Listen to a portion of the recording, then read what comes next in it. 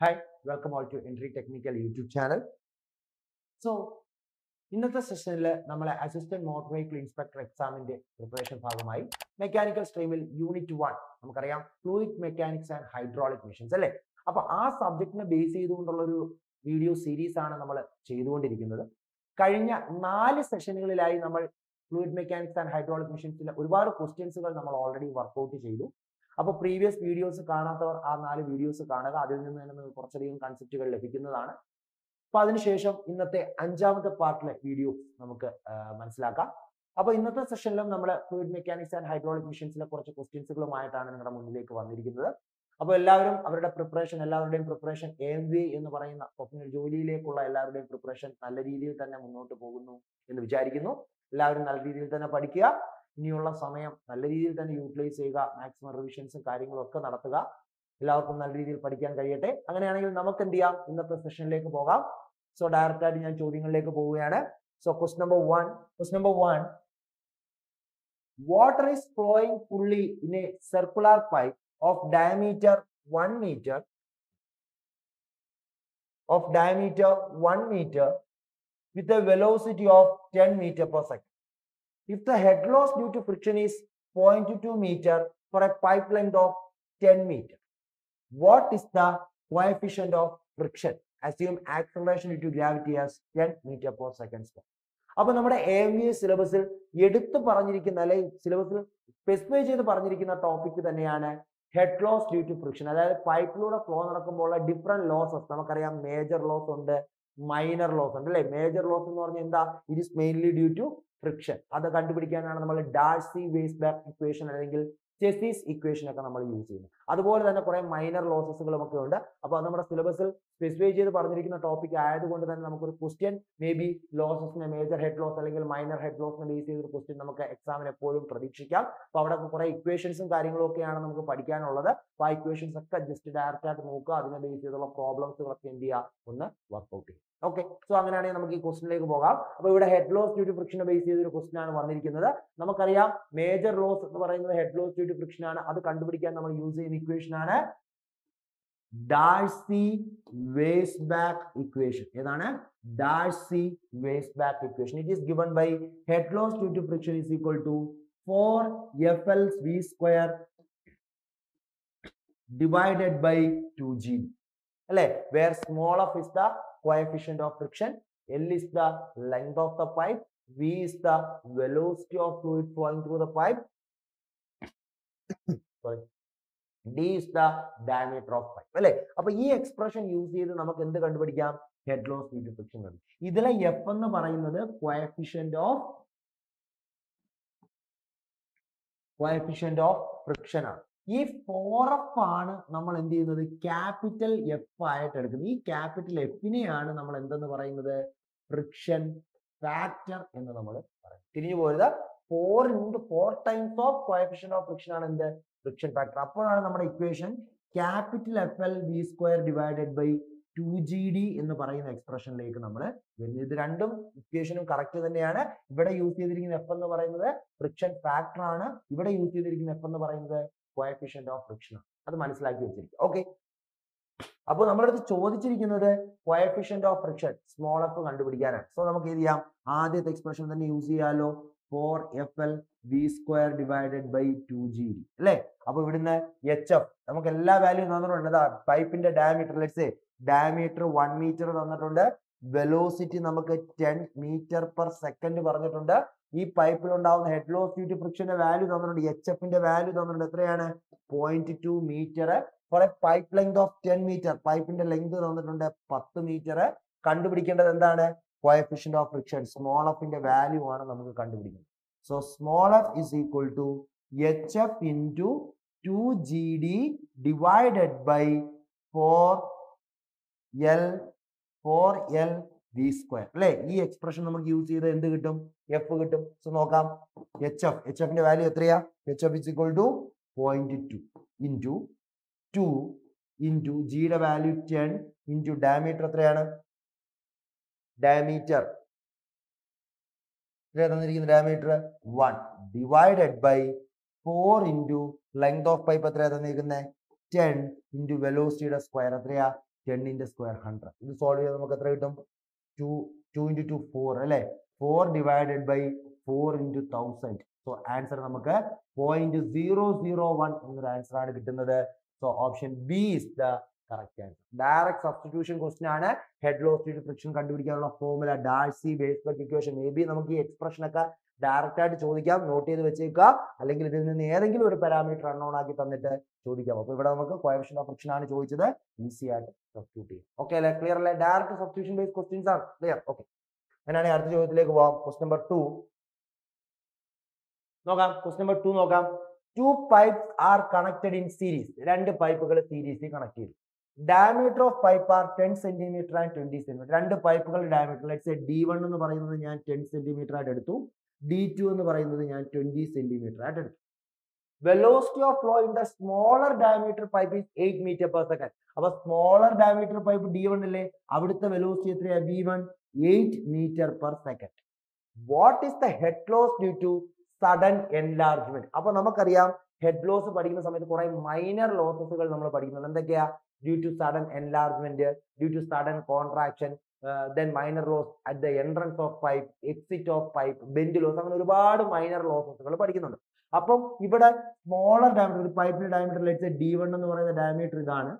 ഇതിൽ നിന്ന് എന്ത് ചെയ്തു? D2 എന്ന് പറയുന്ന മറ്റൊരു പൈപ്പിലേക്ക്, രണ്ട് പൈപ്പുകൾ സീരീസ് ആയിട്ട് കണക്ട് ചെയ്തു. D2 എന്ന് പറയുന്ന വേറൊരു പൈപ്പിലേക്ക് കണക്ട് ചെയ്തു. അപ്പൊ എന്താ? ഈ പൈപ്പിൽ ഈ പൈപ്പിലോട്ട് കയറുമ്പോഴത്തേക്കും ഒരു എക്സ്പാൻഷൻ സംഭവിച്ചിരിക്കുന്നത്. ആ എക്സ്പാൻഷൻ മൂലം അവിടെ എന്തുണ്ടാവും? ഒരു ലോസ് ഉണ്ടാവും. ആ ലോസ് കണ്ടുപിടിക്കാനാണ് പറഞ്ഞിരിക്കുന്നത്. What is the head loss due to sudden enlargement from diameter D1 to diameter D2. ഈ ഒരു എൻലാർജ്മെന്റ് നടക്കുന്ന സമയത്താണെങ്കിൽ അവിടെ ഉണ്ടാവുന്ന ഹെഡ് ലോസ് കണ്ടുപിടിക്കാനാണ് പറഞ്ഞിരിക്കുന്നത്. നമുക്ക് ഹെഡ് ലോസ് കണ്ടുപിടിക്കാനുള്ള ഫോർമുല ഉണ്ടല്ലോ. ഇവിടുത്തെ വെലോസിറ്റി, ഈ പൈപ്പിലെ സ്മോളർ ഡയമീറ്ററിലെ പൈപ്പിലെ വെലോസിറ്റി V1 ഉം ലാർജർ ഡയമീറ്ററിലെ പൈപ്പിലെ വെലോസിറ്റി V2 ആണെങ്കിൽ head loss due to sudden enlargement is given by the formula V1 minus V2 the whole square divided by 2g. ഈ expression use ചെയ്ത് നമുക്ക് എന്ത് കണ്ടുപിടിക്കാം? Head loss due to sudden enlargement നമുക്ക് കണ്ടുപിടിക്കാം. V1 minus V2 the whole square divided by 2g. Okay ആണ്? Okay, clear? അങ്ങനെയാണെങ്കിൽ നമുക്കിവിടെ V1 നമുക്കറിയാം, പക്ഷെ V2 അറിയത്തില്ല. സ്മോളർ ഡയമീറ്ററിന്റെ വെലോസിറ്റി ക്വസ്റ്റ്യൻ തന്നിട്ടുണ്ട്, ലാർജർ ഡയമീറ്ററിന്റെ വെലോസിറ്റി അറിയത്തില്ല. നമുക്കറിയാം continuity equation A1 V1 is equal to A2 V2 അല്ലേ? അപ്പൊ A1 എന്ന് പറഞ്ഞാൽ എന്താ? pi D1 square by 4 V1 equal to pi D2 square by 4 V2. Okay, so pi by 4 cut ചെയ്യാം. So D1 square V1 is equal to D2 square V2. Diameter D1 എത്രയാ? 10 centimeter. 10 centimeter എന്ന് പറയുമ്പോൾ 0.1 the whole square. So 0.1 the whole square into V1 എത്രയാ? 8 is equal to 0.2 the whole square into V2. So എത്ര വരും? 0.01 into 8 is equal to 0.04 into V2. So V2 is equal to 8 divided by 4. Answer എത്ര കിട്ടി? 2 meter per second ആണ് നമുക്ക് എന്ത് കിട്ടുന്നത്? Larger diameter പൈപ്പിലെ velocity കിട്ടും. So we can directly use the equation V1 minus V2 the whole square by 2g. ഇതാണ് head loss due to sudden എൻലാർജ്മെന്റിന്റെ expression. So V1 എന്ന് പറയുന്നത് എത്രയാ തന്നിരിക്കുന്ന? 8 minus V2 എത്രയാ? 2 the whole square divided by 2g. g യുടെ value എത്ര എടുക്കാൻ പറഞ്ഞിട്ടുണ്ട്? 10. So 8 minus 2 6 in the square 36 by 20 which is equal to 18 by 10. Answer എത്ര കിട്ടും? 1.8 meter. Option A is the correct answer. Clear അല്ലേ? Okay അല്ലേ? Clear അല്ലേ? Option A is the correct answer. So head loss due to sudden expansion is given by the expression V1 minus V2 the whole square by 2g. അപ്പോൾ ഈ question ഒക്കെ വളരെ simple ആയിട്ട് വേണമെങ്കിൽ V1 ഉം V2 ഉം direct തന്നിട്ട് ചോദിക്കാം. അതർവൈസ് അതിന്റെ എക്സ്പ്രഷൻസ് നിങ്ങൾ എല്ലാ minor ലോസസിന്റെ expressions by heart പഠിച്ചിരിക്കുക. Head loss due to sudden expansion, head loss due to sudden contraction, അതേപോലെ എൻട്രിയിലെ ലോസസ്, എക്സിറ്റിലെ ലോസസുകൾ, ബെൻഡ് ലോസ്, ഇതിന്റെയൊക്കെ എക്സ്പ്രഷൻസ് ബൈ ഹാർട്ട് പഠിക്കുക. മേ ബി ആ എക്സ്പ്രഷൻ ഡയറക്റ്റ് ആയിട്ട് ചോദ്യം വരാനുള്ള പോസിബിലിറ്റിയും കാണുന്നുണ്ട്. കാരണം ആ മേജർ ലോസും മൈനർ ലോസും ഒക്കെ നമ്മുടെ AMVIയുടെ സിലബസിൽ സ്പെസിഫൈ ചെയ്ത് പറഞ്ഞിരിക്കുന്നത് കൊണ്ട് മേ ബി ഒരു ക്വസ്റ്റ്യൻ നമുക്ക് ആ ഒരു ഭാഗത്ത് നിന്ന് എപ്പോഴും എക്സ്പെക്ട് ചെയ്യാം.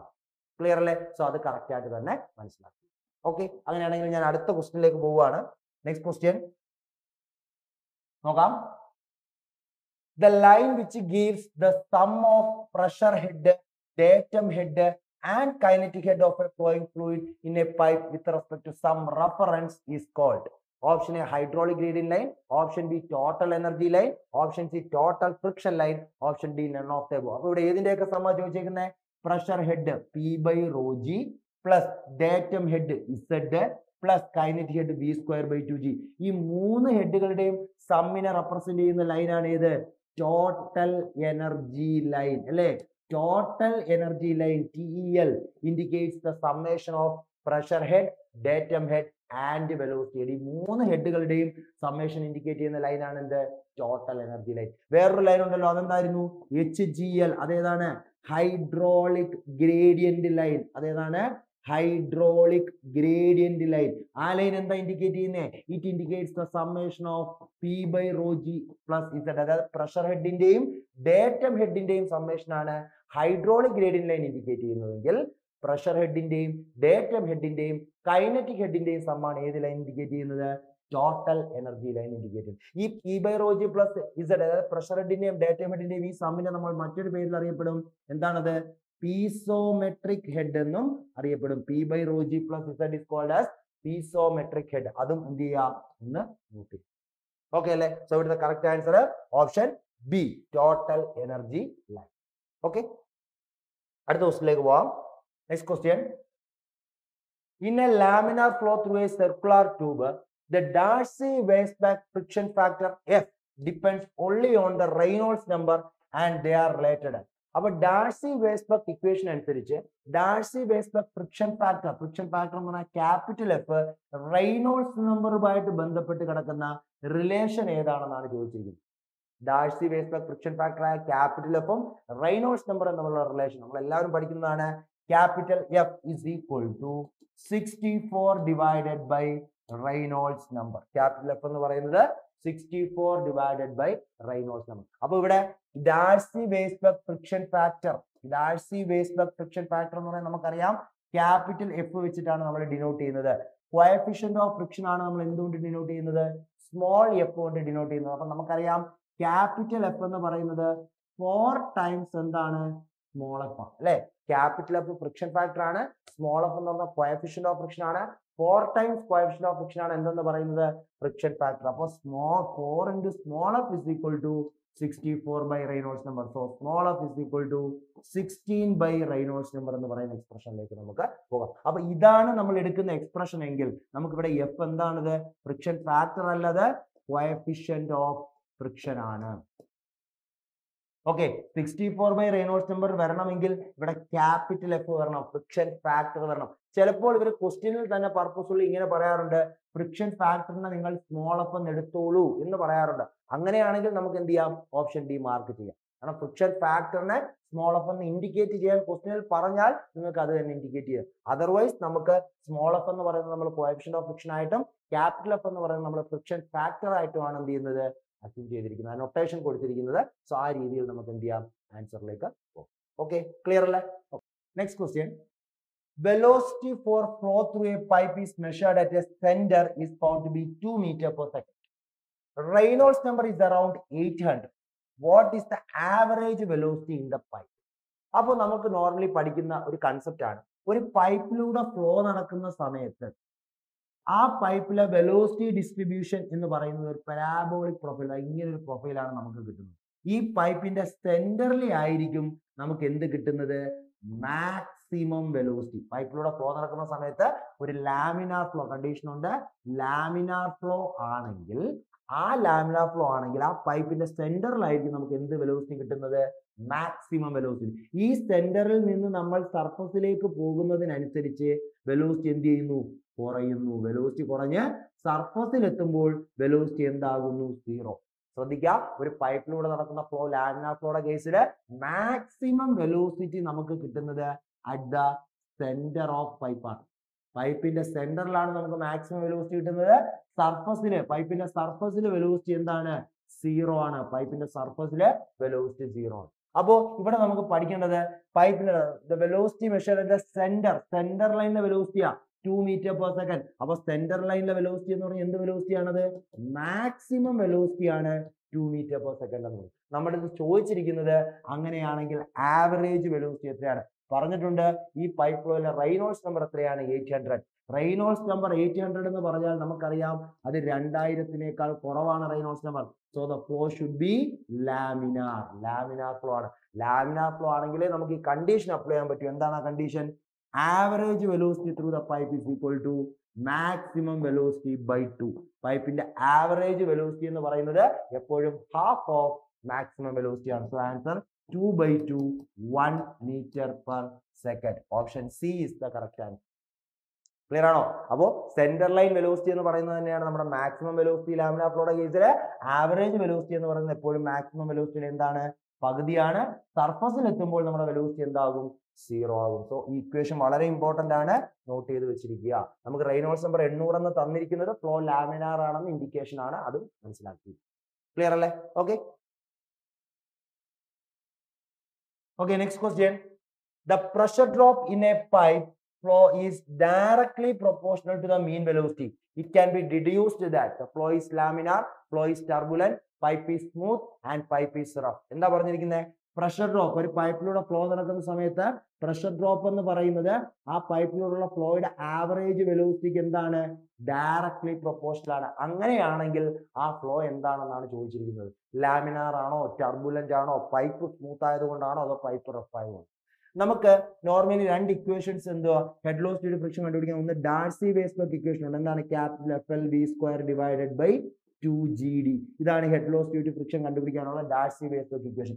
ഈ ഇക്വേഷൻ എന്ന് പറയുന്നത് നമുക്ക് ലാമിനാർ ഫ്ലോയിലും അപ്ലൈ ചെയ്യാം, ടർബുലന്റ് ഫ്ലോയിലും അപ്ലൈ ചെയ്യാം. ഈ രണ്ട് ഫ്ലോകളിലും നമുക്ക് എന്ത് ചെയ്യാം? ഈ എക്സ്പ്രഷൻ നമുക്ക് അപ്ലൈ ചെയ്യാം. ഓക്കെ ആണ്.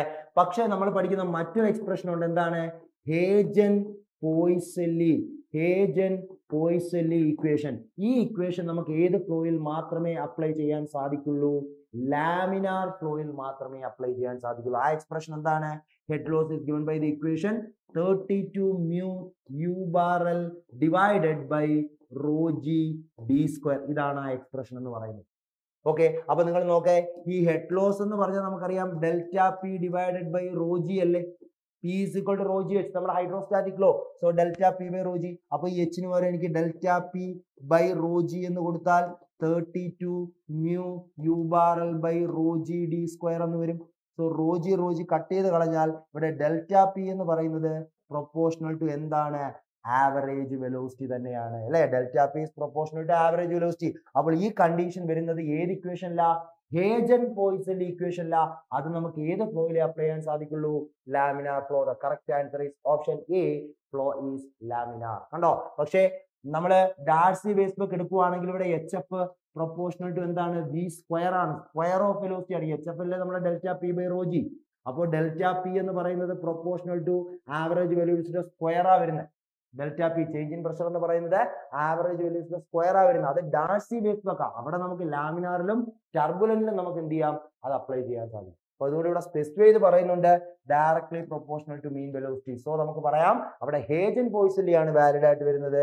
ഹേജൻ-പോയ്സെല്ലി is applicable only for laminar flow. So the correct answer is option A. Clear അല്ലേ? നല്ലൊരു ചോദ്യമാണ്, മനസ്സിലാക്കി. ഓക്കെ. ഓക്കെ. സോ അങ്ങനെയാണെങ്കിൽ നമുക്ക് ഇന്നത്തെ സെഷൻ ഇവിടെ വൈൻഡ് അപ്പ് ചെയ്യാം. സോ നെക്സ്റ്റ് സെഷനിൽ നമുക്ക് പുതിയ കുറച്ച് ക്വസ്റ്റ്യൻസുമായി വീണ്ടും കാണാം. Till then, thank you.